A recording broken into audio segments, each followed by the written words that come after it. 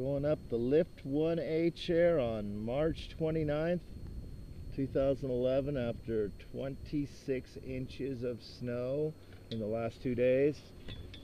We're here on the quiet side of Aspen Mountain on the old chairlift rising up from town. The original chair was built in 1947. It ran up this line. There's the old mining town of Aspen, Colorado. And there's a native. The natives are restless. I love you.